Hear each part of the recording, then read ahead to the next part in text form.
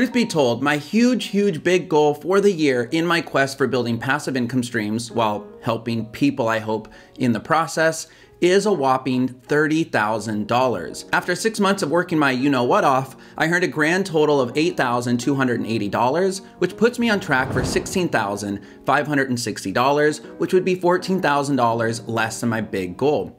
And you know what? I'm still freaking proud of that. Today, I'll explain exactly how I earned that $8,280 and my plans for the second half of the year. I'm not going to adjust my goal, but I have mentally adjusted my expectations. My new, still tough goal is to double my first half results in the second half of 2021. Looking at my income tracker, which you can clone and use yourself, link below, you can see I was able to grow it every month except for June. And I'm hoping to increase every month as a sub goal going forward.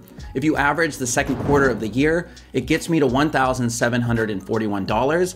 If I do that in Q3 and Q4, I'll earn another $10,500. But again, I have plans to scale it more, I'll reveal towards the end of today's video. So let's discuss. First, I'll cover what happened in June. You may remember if you've seen my April passive income video, that I received a one-time monthly bonus from Medium, which is my blogging platform of choice. It's kind of like YouTube of blogging. Out of nowhere, they decided to give their top 1,000 writers in terms of user engagement $500. I had one article go viral in late April, and it stayed in the algorithm long enough to earn me that bonus once again in May. However, despite publishing 16 articles in June, which is 6 more than May, I didn't earn that $500 bonus last month. I did earn a $100 bonus for being in the top 1,000 to 1,500, and I'm super proud of that because I was consistent and I had no viral articles. I had to earn that by rolling up my sleeves and really getting after it. It was a grind, but I think I got better as a writer and I learned a ton. They are offering that bonus for one more month in June, but I haven't found myself finding as much time to write on Medium. That's because I've been more focused on YouTube projects and planning a wedding that's 60 days away now. So I dove right in and already covered Medium. Year to date, Medium has earned me close to $2,000 of that $8,000 roughly, the bulk of it coming in the last 3 months.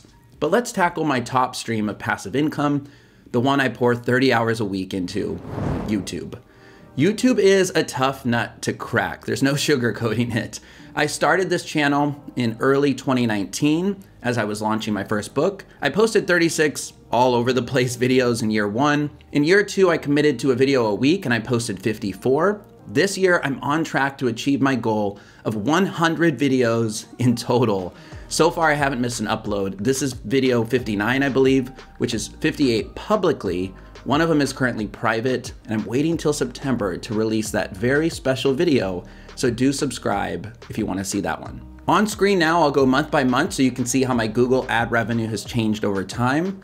January and February were steady at around $500. By the way, I was monetized last September, so those are months 5 and 6 of earning ad revenue. And I started the year at 2,700 subscribers for perspective. March scaled, April was even stronger, but the YouTube algorithm giveth and taketh away.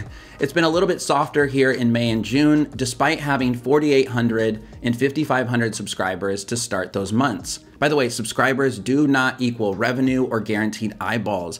Over 83% of my views are from non-subscribers this year, and the bulk of my revenue actually still comes from videos that are a year or 2 old, ones that are super friendly to search. Specifically, it's my videos about pet insurance, honey, credit cards, Costco, and several about Amazon. So that's the gist of YouTube. Let's hop to my third best stream of passive income. My first actually, Kindle Direct Publishing. I won't bore you with the details on this one, but I have self-published 2 personal finance books. January through March were steady. In April, I got exciting news that my first book was selected by Amazon for their Prime Reading program, making it free for Prime members. I love that exposure, so I of course accepted the invite, but I obviously took a hit in sales despite launching hardcovers for both books that month. Here's what you need to know about KDP and self-publishing if you're considering it. You won't get rich from self-publishing. You actually might just break even or even lose money when you consider the cost to produce the book and possibly run ads. But it's incredibly satisfying, you learn a ton, you find your voice, it builds authority, and you'll always be able to say that you did it. Plus, You might be able to launch a brand after doing so and use your books more like your business card to get people in the door of your ecosystem. Seriously, I always travel with copies of my books and give them away if I end up chatting it up with a stranger. Plus, they both reference specific YouTube videos of mine and my course throughout. My next best source of passive income this year has come from dividends. This is from investing. It's essentially cash you earn from companies just for being invested in them. A small little thank you, a little tip, if you will, for the support. The bulk of dividends you'll earn is at the ends of the quarters. So I earned almost nothing outside of March and June this year. Those are only dividends, by the way, from my Roth IRA, traditional IRA, and some small individual investing. If you're wondering, I use M1 Finance for all my investing that isn't my 401k, and I dabble a tiny amount with Public, and I did review that app, so check out that video if you're curious to learn more. I recommend it as a favorite overall, but I don't invest in individual companies often, so I stick with M1 Finance and my pies over there. My course, Save Money Resolution, is next, which you can find at themoneyresolution.com. It teaches you how to save your first or next $10,000 fast. Nearly 100 people have tried out the free preview, but courses are really hard to sell when you have a small audience, especially when you put it on your own platform, I learned. It's a few $100 so far this year, but I didn't have super high expectations since I chose not to put it on the bigger course sites that might help promote it, such as a Udemy. Instead, I wanted to create a new website anyway, and I was drawn to using KAJABI for that because it's an all-in-one solution. I can host courses with KAJABI, I can make it a membership site with community features, it's a blog and email service provider, and recently they actually announced a couple new features like podcast hosting and an area for coaching clients. The course was really a way to learn KAJABI and all it can do. I love the look and feel of my site, and I'll definitely re-up for another year. If KAJABI sounds interesting to you, they are actually running a summer special promotion right now. If you use my link below, you can get 90 days for just $99, or the standard, of course, 2-week free trial. As a fun win using KAJABI this year, 700 people have actually signed up to my email list, as I'm able to leverage KAJABI to quickly and easily create landing pages with forms to download free useful content, like that income tracker I mentioned. Amazon Associates and ACX, which is my audiobooks, are basically neck and neck and bring up the rear with just $120 or so each. While only a couple of $100, these are both basically hands off. I send people to Amazon using links in my description, earning me a small percentage of sales as commission. And my audiobooks were, 10 hours or so of work, maybe more, but once done, much like a book, they have the potential to earn me a small check each month for many years to come, but nothing super interesting to update here otherwise. So that's the gist of how I got to that $8,000 in passive income. I am off track for my goals, like I said, but grateful and excited and still potentially on track for my other big goal of 10,000 subscribers here on YouTube by the end of the year. It's really a vanity metric, as you learned, but it would be incredibly satisfying to reach 5 figures. But let's discuss what's next, how I intend to double my passive income in the second half of the year. And there's 2 big things that are gonna take up the bulk of my attention outside of consistency with these videos and articles on Medium. The second one is the one I'm really excited about, but the first one is my 3rd book. I announced it a month or 2 ago in a video and really appreciated all of you that filled out the survey to give me your opinion on things like the book title, when to launch the book, and more. The book is just something I have to do. Once it gets in your brain, your heart, your soul, it really takes over. It's the most difficult and most satisfying thing you can do, in my opinion. YouTube videos are amazing, but you can't hold them in your hands. Well, I guess kind of. You can't sell it on a store shelf, which is a dream of mine. You can't autograph a YouTube video. Plus, there's nothing like the feeling of book launch day. It's like your own personal Super Bowl. It's incredible.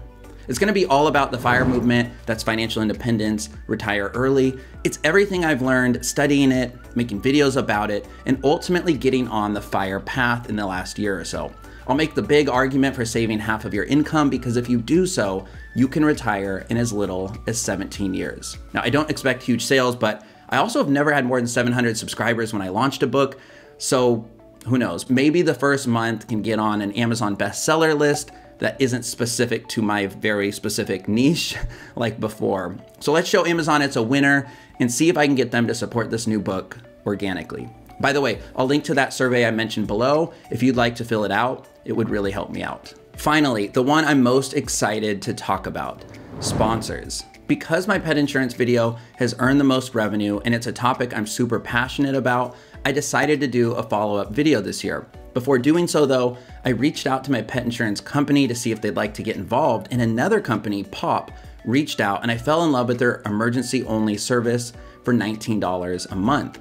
Both companies actually got on board and they set me up with their affiliate programs. Now, I won't discuss the specifics here, but basically this is far more lucrative in terms of passive income than just dropping refer a friend links or Amazon affiliate links in the description like I usually do. I don't want to get into the details or results, and I'm not sure if I will going forward, but this really opened up my eyes to finding more sponsors and partners. In studying other videos like this one and listening to podcasts on the topic, I continue to hear that sponsorships and brand deals are where many YouTubers actually earn the bulk of their revenue. The light bulb went off exploring these new affiliate dashboards, so I decided to blindly reach out to several other brands in the networks.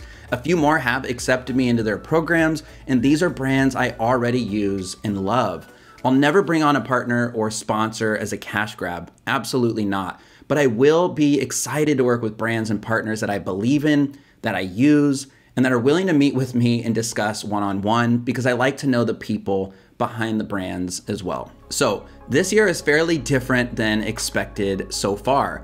Going into year one, I plan to make 3 more courses. I won't. I thought YouTube revenue might scale to $3,000 or $4,000 a month if I hit my big goal of 100 videos and put all my effort into each of them. I said I'm definitely not writing a book this year. I was actually supposed to be in 2 documentaries, and I'm not convinced either is happening. Brand sponsorships weren't on my radar. I thought you had to have 10,000 subscribers or even 50,000 subscribers for brands to want to work with you. So obviously 6 months later, so much has changed. But I am super excited about the book, and I'm really excited to work with brands I know and love in a way that isn't pushy or salesy. Honestly, that new pet insurance video took a month and dozens of hours because I was so nervous about how it would come off, but I'm really happy with how it turned out, and I had a blast doing it. I've really enjoyed the challenges that this year has brought, as well as the successes, and I'm excited to keep learning and keep finding ways to grow my brand, and as a side bonus, grow my passive income. But I get most excited to share honestly how it's going, what I've learned, and hopefully be able to help others out there so they don't make some of the same mistakes.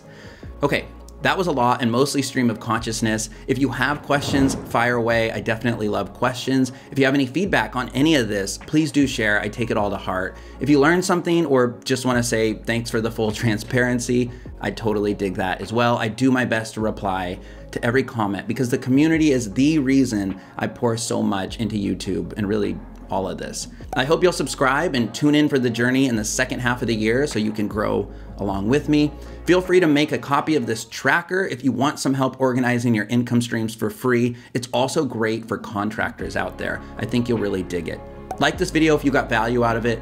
Thank you so much for your time as always. My name is Frankie. This is The Money Resolution. You all are freaking awesome as always for getting to the end, and I hope to see you friends in a few days on the next one. Thanks. Oh, and best of luck if you're working on your own passive income streams. I'd really love to hear about it.